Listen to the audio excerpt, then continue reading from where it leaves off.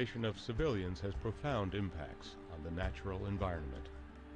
This image was taken in 1996, after the Tanzanian government decided to close camps for Rwandan refugees. The column of refugees in this photo stretched for 27 miles toward the Rwandan border.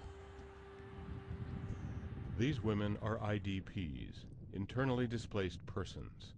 Although they have fled the genocide in Darfur province, they have not crossed the Sudanese border and are not considered refugees under international law.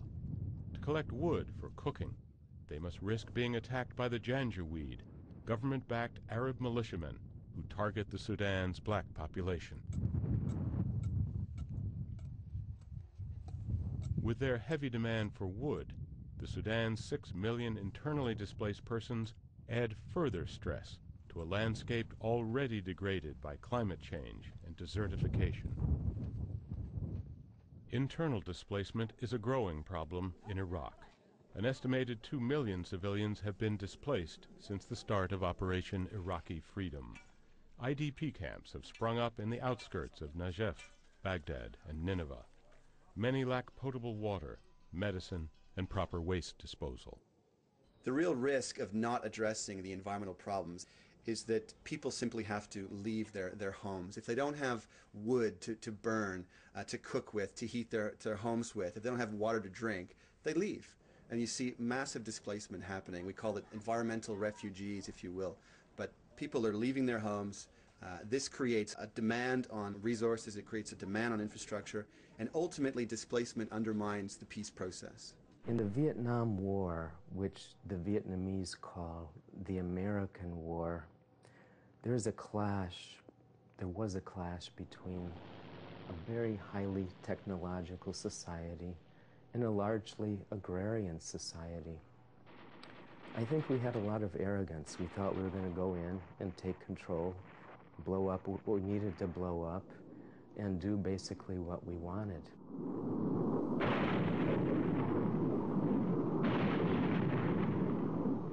One of the main reasons that I refused to carry a weapon was that I could not see any justification for the destruction of the land at the level that I saw it. An infantry platoon was mainly moved from place to place by helicopter. The helicopters would fly high so as not to draw ground fire. Now, when you're at a high altitude, you can look out on the land and see it for miles and miles and miles. And in the Kuchi area especially, there were times and places where I would look out and see nothing but a ravaged landscape. Bomb craters, one after the other, so close together, and you'd see little islands of green that had not been bombed. I grew up in a small town in Illinois, a town surrounded by cornfields and bean fields, a very beautiful town along the Illinois River. And when I saw from high in the sky the destruction to the land, I couldn't help wondering, what if that had happened to our cornfields, our bean fields? How would we feel if that happened?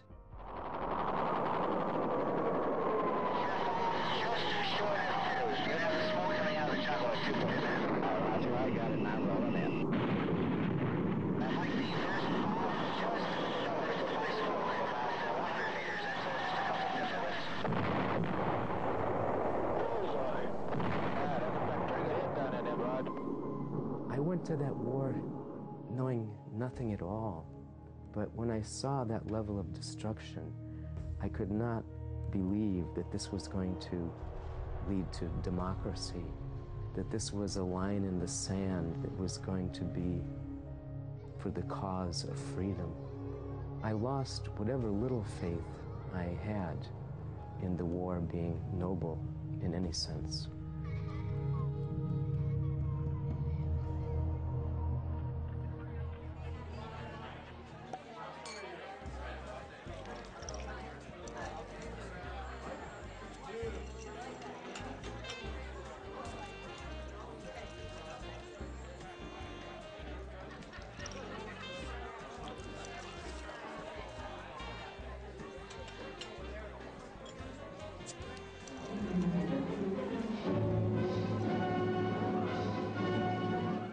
Far away in the Pacific lies the tiny atoll of Bikini in the Marshall Islands, chosen spot for the unleashing of mankind's most terrible force.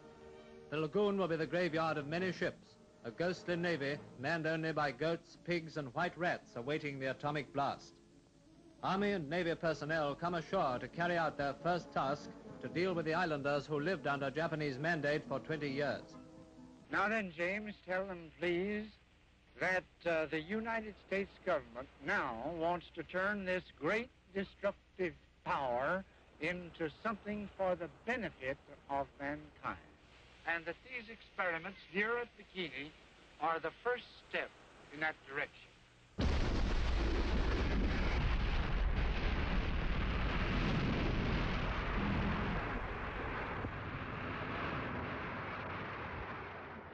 I think it's generally the case that the greater and more durable impacts come from preparation for war rather than combat itself. Thus have defense lines formed to support the men who march and sail and fly. But the mobilization reaches still further into the life of the nation. Axes must swing in the forests and trees must fall, for the sawmills wait for logs and builders wait for lumber. States feel the need to be militarily prepared, and in the modern world that has meant building a military-industrial complex, building a pollution-intensive industry to generate military goods. One of the best examples of how the business of preparing for war can have long-lasting environmental impacts is the nuclear weapons programs around the world that have been in place since the early 1940s. Wherever this has happened, there have been environmental problems with radioactive waste which no one anywhere has satisfactorily solved. I grew up near the Hanford Nuclear Reservation, which is located in Washington State. When the nuclear bombs were developed there, little thought was given to what to do about the waste that would result afterwards. Indeed, now the U.S. Department of Energy calls Hanford the world's largest environmental cleanup project. Hanford, Washington is the site where the United States has essentially accumulated its nuclear waste, mostly from weapons work, also from nuclear power and other radioactive related industries. Hanford was constructed in 1942 under the top-secret Manhattan Project. Its location along the Columbia River provided a ready source of water for cooling nuclear reactors. The Hanford Engineering Works produced the plutonium used in the Trinity test device and in the Fat Man bomb released on Nagasaki. Production of plutonium intensified during the Cold War.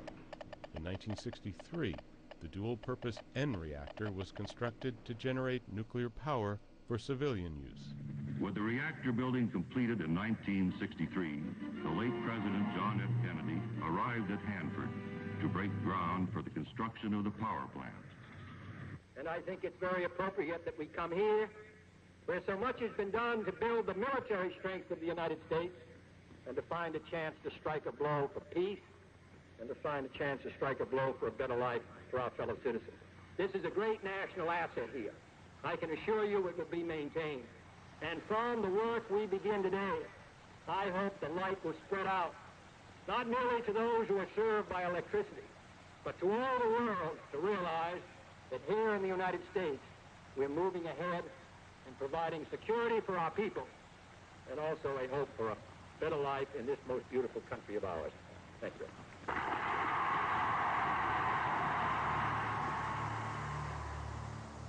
Since the production of plutonium ceased in 1987, cleanup has been the only mission at the Hanford Nuclear Reservation. There are 53 million gallons of high-level radioactive and chemical waste at Hanford, stored in 177 underground tanks. 70 of these tanks have leaked, spilling approximately 1 million gallons of waste into the soil. Hanford, Washington is a wasteland of leaking radioactive waste that will be with us for decades and decades, probably centuries to come, and is currently costing us billions of dollars to just try to contain, let alone clean up. In truth, is never going to be cleaned up. And some of the radioactive wastes will remain potentially lethal for 24,000 years, which is, anyway you slice it, a long time.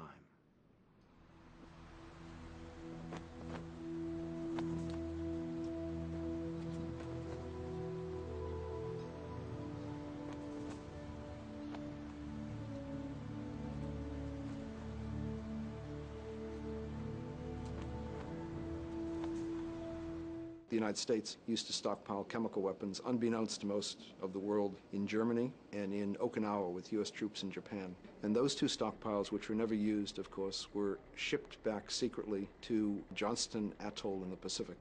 And one of the world's largest incinerators was built in the middle of a wildlife refuge. And that process in burning those chemical weapons from Okinawa and Germany took place from 1990 to the year 2000. Johnston Atoll has been, it still is being studied. But that's actually a very interesting case of a unique coral reef, really, in the middle of the Pacific Ocean. It's about 750 miles west of Hawaii, that was used as a launch site for atmospheric nuclear testing. On 25 July, the Thor vehicle for Bluegill Prime had a one-of-a-kind casualty, diagnosed as a sticking fuel valve, which caused a fire at motor ignition. Both missile and warhead burned on the launching pad.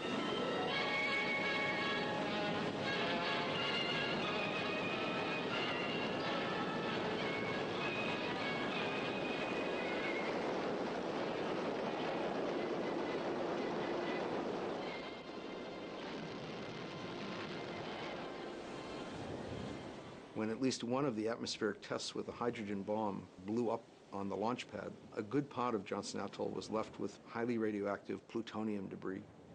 20 years later, all the Agent Orange, that was all dumped on stored, as they say, on Johnston Atoll. It really, over time, became a dump site of Agent Orange. And now, thirdly, we put chemical weapons on Johnston Atoll. This National Wildlife Refuge under the Fish and Wildlife Department has really been used and abused by the military over the ages.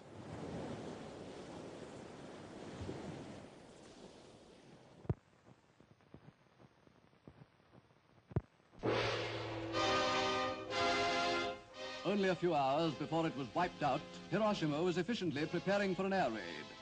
It had had raids before, knew what to do. In surface shelters, the people calmly waited, all unaware that already descending upon them was the atom bomb. When it was all over, 4.5 square miles of Hiroshima was burned and blasted to extinction.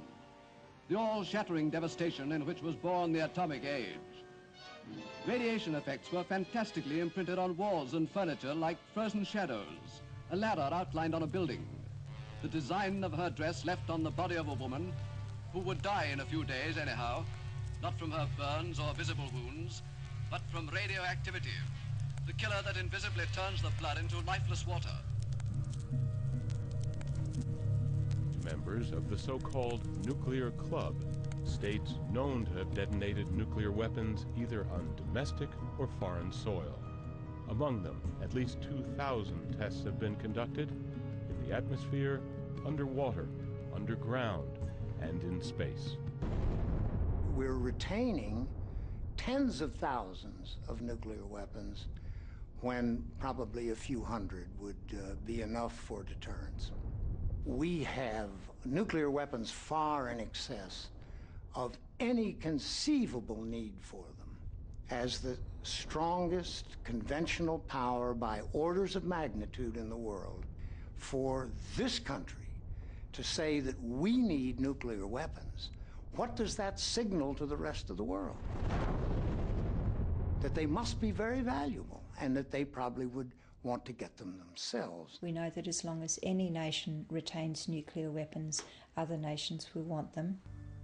A few years ago, there was a real promise of hope for the poor, both black and white, through the poverty program. Then came the build-up in Vietnam, and I watched this program broken and eviscerated as if it was some idle political plaything of a society gone mad on war. And I knew that America would never invest the necessary funds or energies in rehabilitation of its poor, So long as adventures like Vietnam continue to draw men and skills and money, like some demonic destructive suction tube. The world is currently spending somewhere around $1 trillion on war and preparations for war, and this is an enormous diversion. For a fraction of that amount, we could have clean water, sanitation, education, good health care for everybody on the planet. So it's a terrible diversion of resources. Any war that takes place, no matter how large or how small, has enormous costs to it. We're talking in Lebanon today, billions of dollars of cleaning up just a 15-day war, let alone, the years and years of warfare in Iraq or Afghanistan or Vietnam or wherever else they may take place. So the costs of war really, if they're well understood, and in most cases they're not, but if they're well understood, should preclude the war to begin with.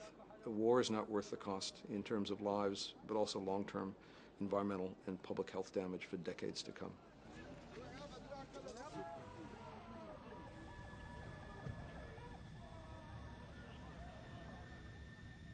Fossil fuel is a particular problem in this time of concern about climate change.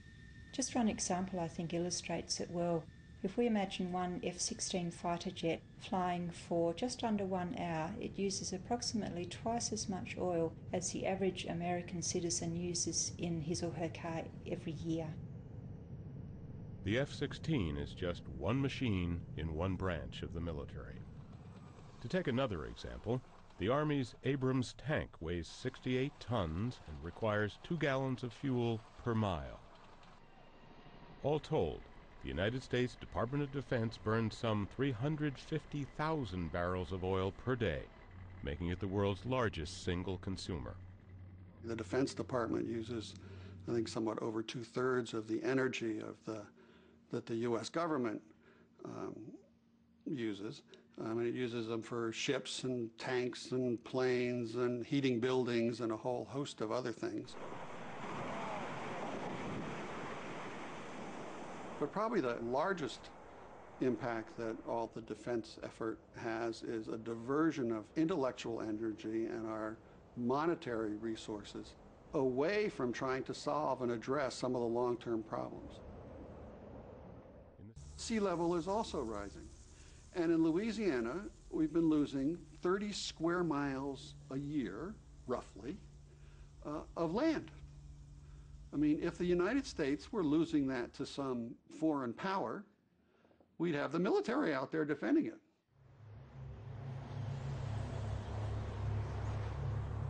We often ask the question, where were you on September 11th? Well, I remember that very clearly because I was in New York, and I was there specifically to give a luncheon address at the New York Times on their new book, Eco-Economy, Building an Economy for the Earth. Well, by mid-morning, that lunch was already history. Terrorism is a threat, no question about it. But on my list of threats to our future, there are many more serious threats. Climate change being an obvious one, population growth being another. The economy does not exist in the vacuum. It is entirely dependent on the Earth's natural systems and resources.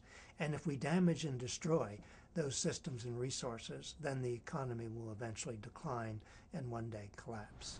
The challenge is not to fashion a high-tech military response to terrorism. That won't work. The challenge is to build an environmentally sustainable, equitable society that will do more to undermine terrorism than any possible high-tech military weapon systems we can devise.